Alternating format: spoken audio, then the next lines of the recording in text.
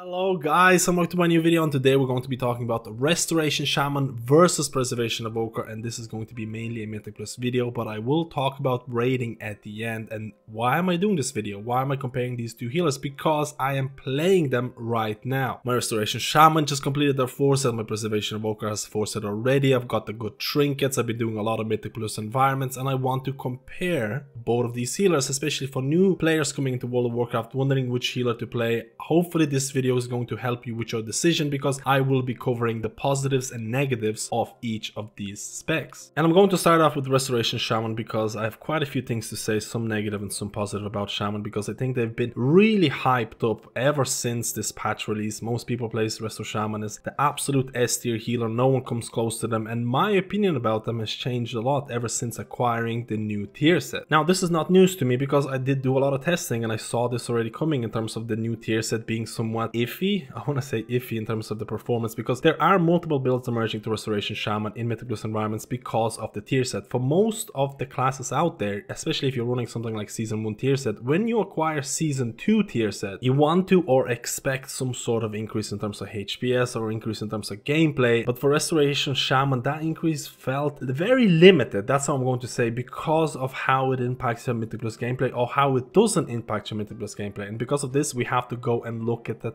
talent build. So this is my Resto Shaman right now, and again, I've been playing a lot of keys, I've been messing around. Again, I do have the 4-set. My Resto Shaman's item level is a little bit lower than Preservation Evoker, but it shouldn't make too big of a difference. So this is probably the most popular Resto Shaman build in Season 1 coming into Season 2 before you get your 4-set and things like that. You're basically running the Chain Heal build, you're basically running Tidebringer, you're basically running, and this is very, very, very important.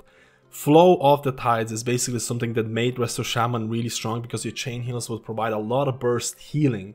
And even though a lot of the dungeons right now, they do have a lot of rot type of damage, there is a lot of burst healing needs in Mythic Plus dungeons, and having Flow of the Tides meant that you could heal up a lot of your group party, especially in AU situations, because your chain heal felt a lot stronger. Now, once you got your 4-set bonus, and the whole purpose of the 4-set bonus right now, for the people who don't know the 4-set bonus, it's all about spreading your Riptides, using your healing rain, and then that is going to buff your overall healing and also buff certain healing abilities. For example, a lot of the times people would press Riptides, they'll cast healing rain, and then they'll use something like chain heal in AoE situations. So that would be something like a bread and butter rotation when you need that AoE healing, and Shamans would do that. Unfortunately, because of the fact that Flow of the Tides removes Riptides, it made maintaining Riptides really awkward, so a lot of people might switch to Ancestral Reach. Now, I did try the Ancestral Reach build, and I did try to play towards that 4-set bonus. Unfortunately, I wasn't a huge fan of it, because you're still losing out a lot of that burst healing potential, especially for certain dungeons where you need to heal up people in like a second or two, or otherwise they're going to be dead. So I wasn't a huge fan of Ancestral Reach. I know a lot of people were trying this out, so I was pretty down about the whole aspect of Resto Shaman, especially after acquiring 4-set, because I did not get, how do I say, an increase in HPS that I was expecting, especially when compared to Preservation Evoker, and we'll talk about Preservation Evoker later down the line. So I decided for a lot of the keys that I'm not going to play towards the 4-set bonus at all. I'm just going to leave it. It's not that good anyways, especially in Mythic Plus. It's probably better in raids, but in Mythic Plus I was like, screw this.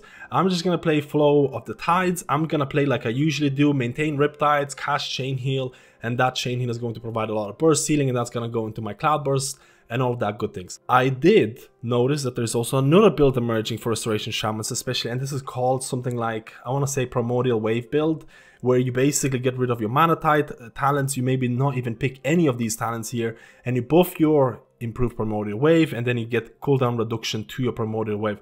And this build is somewhat different to what you're currently running. It still involves casting Chain Heal, it still involves getting a good value from your High Tide or Tidebringer and things like that, High Tide and Tidebringer, but this means that you're going to be putting a lot more emphasis in something like maintaining Riptides on as many people as possible, which is easier because you don't run Flow of the Tides, maintaining your Cloud Burst, and then using Healing Wave, which is going to be a lot stronger because of the improvements that you picked up.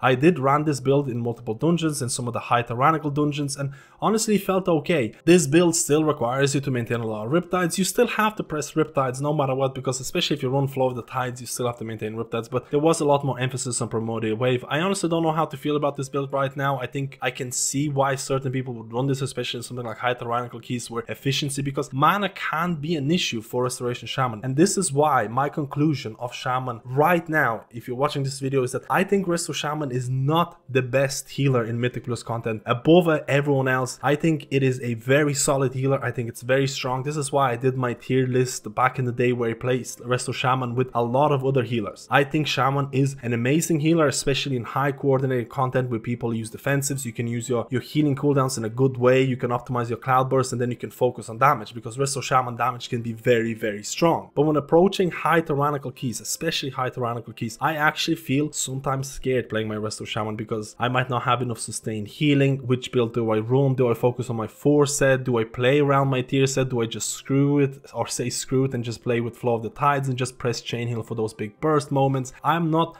100% sold on Resto Shaman in terms of being a comfort pick. I don't think Resto Shaman is a healer that provides the most HPS or can meet every single healer check in puck situations. And I stress that, puck situations, because the big advantage of Resto Shaman is their damage. But if you have to heal or meet those healing checks, you might not even be able to do as much damage as you want. So, and this is why I know so many people will come down to my stream and they're like, hey MadSkillz, I'm playing Resto Shaman, I got the 4 set, I feel weaker. I got the 4 set, or I'm playing my Resto Shaman, I'm running out of mana because maybe I'm not playing it efficiently. Maybe I'm spamming too much chain heal, I'm having a lot of troubles. And again, I have to tell you, you need an organized group, or you need to know how to play your Resto Shaman correctly with the right talents in order how to optimize your tier set to get good value out of it. I don't think Resto Shaman is by far the best healer in Mythic Plus. I think it is a very solid healer. I think it is on par with a lot of other healers, but definitely not in my eyes as the only healer to play unless you're pushing for the highest keys in the world where you can optimize everything and optimize your DPS. On the flip side, I don't want to be too negative about Restoration Shaman, because I still think they're a top tier healer. I think they're very strong if you can play them right. They do have a lot of utility in terms of Mythic Plus dungeons, because you have things like, you know, AoE stun, you have a knockback or knock up with something like Thunderstorm, you have Purge, you have Decurse, you have Bloodlust, and because of your range, again, we're going to compare it to Preservation Evoker, your chain heal bounces with Tidebringer feel really impactful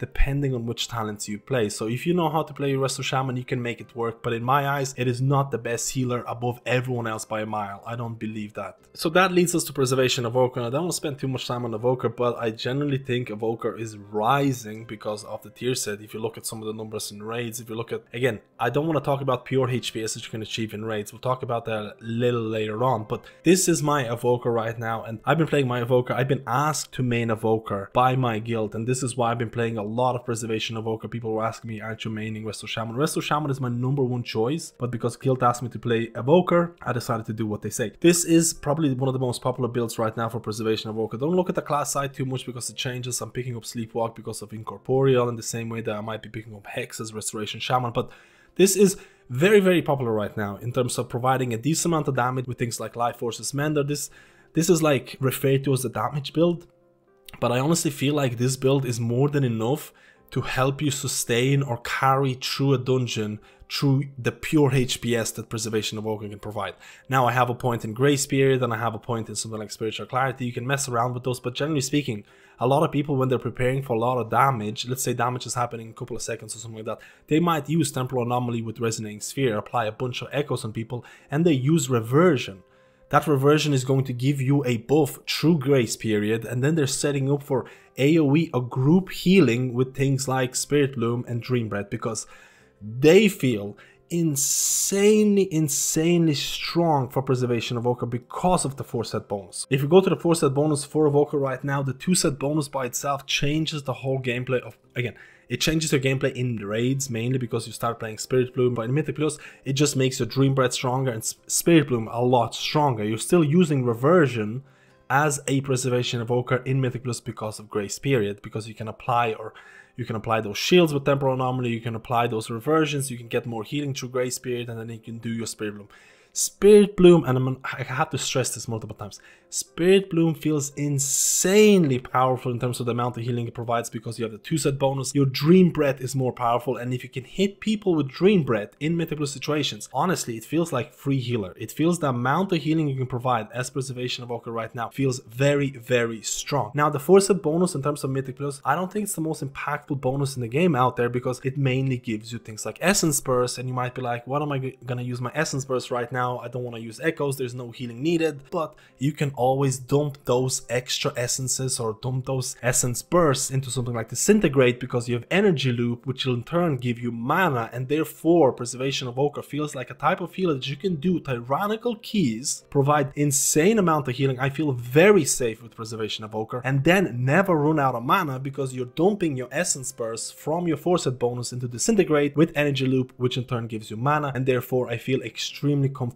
healing any tyrannical keys as Preservation Evoker. Now, there are huge downsides to Preservation Evoker: range. The limitations of your healing range can be felt through a couple of bosses out there, especially on tyrannical weeks. I did say that I feel very comfortable with Evoker, but the fact that you can do Neltaros, the first boss, the Mammoth, you might feel like you're struggling because a lot of people might be trying to dodge the waves, they might be spread all over the place and you can't hit them with your Dream Breath, and your Dream Breath is such a bread and butter ability, but you still have Spirit Bloom if you can maintain that properly with Echoes and things like that, because your Spirit Bloom 2-set bonus works with Echoes, which means that if you can play your Evoker properly, I genuinely believe in terms of meeting healing requirements, Evoker feels a lot easier to play than Resto Shaman, besides couple of specific bosses. And that's not even talking about the healing build the Preservation Evokers could have. For example, if you're doing a dungeon where you feel like I don't want to provide a lot of damage, or again, a lot of people might take points away from here. They might put points in Power Nexus, they might put points in Renewing Breath.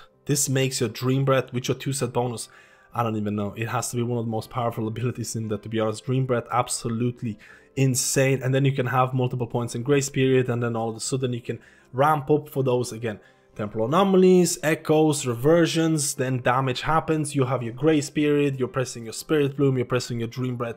No one is ever going to die. I don't run this build because I don't need that much healing. I still feel this build with Lifegiver's Flame provides me additional damage and still provides a decent amount of healing. I think this build is more than good enough to heal every single key out there right now. But on the flip side, in terms of negative things about Preservation Evoker, we talked about the range limitations, especially in pogues or groups that have a lot of range. Let's say you have multiple hunters and there's just standing in different areas of the room, you're going to have a bad time. But if you have a group that knows that you're an Evoker, knows your range limitations, I think your healing can be very strong. But your DPS output, because you're missing out from Season 1 4-set bonus. I know there's so many Evokers out there who really struggled in terms of losing their Season 1 4-set bonus because it gave away the possibility of having instant cast Living Flame. And instant cast Living Flames did tend to fill in one of the big problems with Evoker, which still has the same issues in terms of sustained single target healing. A lot of the times if someone needs that burst healing, you might be using something like Echoes into Verdant Embrace, or Verdant Embrace if you know they're going to die instantly, and that can put you in some sticky situations if you don't know how to manage your Verdant Embrace movement. So there is a lot of issues with Evoker in terms of managing that spot healing or sustained single target healing, the fact that you don't have instant cast Living Flames. But honestly, over the last few weeks in terms of playing Evoker, I managed to live without instant cast Living Flames. I'm just focusing more on Spirit Bloom, Dream Breath and things like that. TD or Time Dilation is very strong if someone's about to die, because it is one of the strongest cooldowns out there in terms of the short cooldown, in terms of what it does. And just a quick overview in terms of rating. I don't want to talk too much. This is the HPS chats right now for Aberrus in terms of Mythic 75 percentile. This is something that I kind of predicted in terms of Preservation Evoker. I expected them to be the top HPS healer once people pick up that tier set, because the tier set for Preservation Evoker is extremely impactful. The 2-set bonus, the 4-set bonus, the 2-set bonus changes how you play the game, and it's not a surprise to me that Evokers are one of the top HPS healers right now. It's not a huge surprise to me to see Resto Shamans dipping, because they were a lot higher a couple of weeks back, because a couple of weeks back the sample size here did not have all the tier set. Now the tier set has been, let's assume that a lot of the players here who are doing mythic content, they probably have the 4-set already, and the Resto Shaman 4-set in terms of pure HPS has dipped a little bit, but the fact is Resto Shaman in raids still provides a lot of utility. You have things like Spirit Link Totem, and you have things like Ancestral Vigor, which honestly is insanely powerful in certain fights where you need to survive big AoE damage. The fact that you can increase your HP by playing Resto Shaman is a big deal, and honestly a lot of people were running Resto Shaman not only because of Ancestral Vigor, because of multiple things that Resto Shaman brings, but Ancestral Vigor was definitely something that was helping Resto Shaman stay in the top. So generally speaking, if you're someone who's looking to top HPS meters right now in terms of Mythic Plus content, or a healer that can really carry healing in terms of Mythic Plus or in terms of raid situations, I genuinely believe Preservation Evoker is one of the top HPS healers right now, depending on which build you run.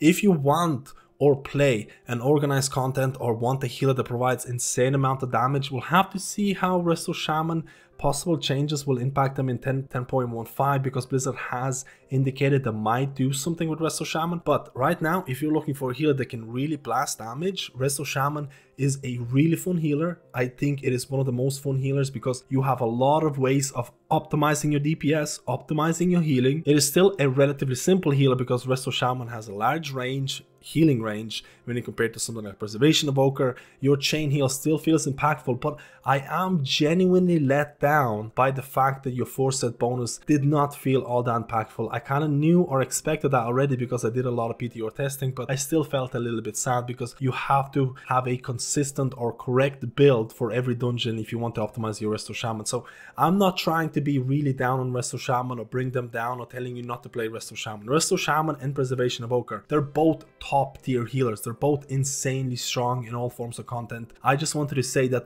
a lot of tier lists out there, they're saying Resto Shaman is the only and one healer to play in Mythic Plus content. I agree to some extent if you're playing in an organized group where you can pump damage, because the main reason to bring Resto Shaman, or the main differentiating factor for Resto Shaman versus other healers, is their damage. But I genuinely believe that their HPS output, especially if you're trying to carry a pug, doesn't really compare to what Preservation Evoker can do. I feel a lot safer playing high tyrannical keys with Preservation Evoker than I do with my Restoration Shaman, especially after I acquired those tier sets. So play the healer that you enjoy the most.